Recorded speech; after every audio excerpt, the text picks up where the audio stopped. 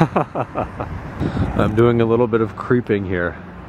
I got your comment the other day, and I replied to it on the vlog channel, and I would run inside and go meet you and say hi, but I've got to be home in 10 minutes, and I've got to go up 91 there, so I'm just taking my quick look. Colt's is going to be here in a little bit, so we're going to come back and visit you and get a look at this beautiful 540. This thing's nice. Yeah, so I'm sorry I didn't get to run in and say hi, but 4:30 now. Saw the car there a little bit ago. I was going down South 91 taking my grandfather to get a haircut, and I saw it there and I knew that was you. So anyways, leave me a comment if you watched the video. Let me know when's a good time to stop in or who to look for or something like that in there.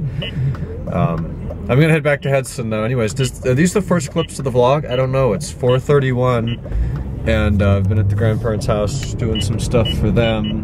Blew a couple of leaves around. It's pretty bad. There are leaves everywhere. So now I'm gonna head home. I think we're gonna do something cheap for dinner tonight. Help somebody out who helped me out this week. John, appreciate that with the blower. Maybe meet up with Rosman. And what the hell is this? What?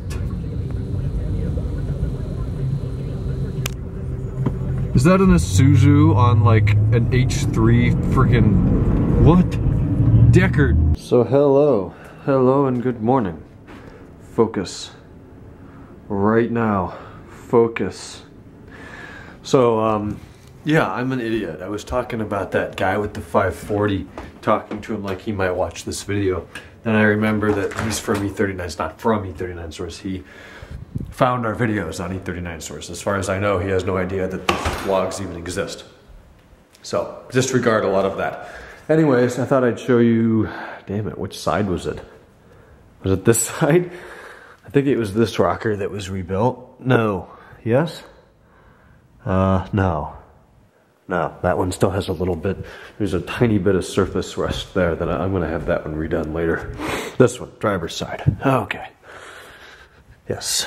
This, of course I don't have my phone on me for an LED. Let me go get that, it'll look nice. Where is my, there it is.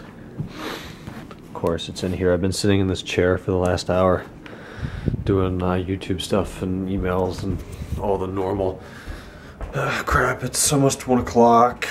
I'm pretty tired actually, so I'm gonna be going to bed in a few minutes here.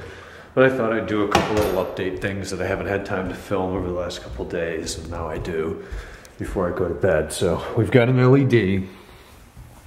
We're gonna have to wait for more focusing. But look how perfect that is. Yeah, the underside is scuffed from whatever, but that's pretty damn good. So there's the new mud flap install. Perfect OEM job. It's already gotten dirty, but the bolts are there. Everything looks real nice. Did a nice job on that. So that's pretty much perfect. And you guys already saw that.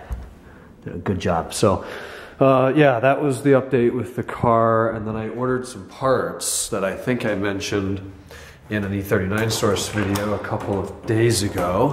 So I'll show you that. They arrived. Actually, 2 things that have plagued the car since I have owned it. Oh, it smells like Christmas in here. I love this candle, but I'm going to bed, so that needs to go out. Right.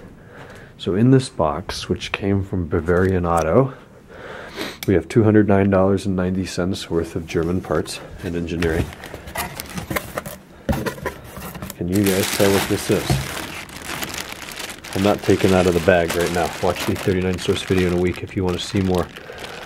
But that is a blower motor. I don't think I've already shown this to you. Those things turn, create wind, which then goes through your car to keep it warm and cold. And this is a final stage unit resistor, which will make the fan work as it's supposed to. Figured I've never replaced mine. It very infrequently acts up, but it does. So while I'm in there, I might as well do that too. So putting both of those things in means that the dash needs to come out. And that means that like 6 hours of work need to go into that to make that happen. All of the electronics and the shit in there, and it's going to be a painful job. But when it's done, that blower motor won't click and rattle and sound like there's just huge chunks of it broken off. going around in the squirrel cage in there, and I turn the car and it makes even worse noises. So that'll be really nice. That's gonna go in next Tuesday, I'm hoping. So stay tuned. But until then, I'm gonna go and lay down in bed and log like 8 hours.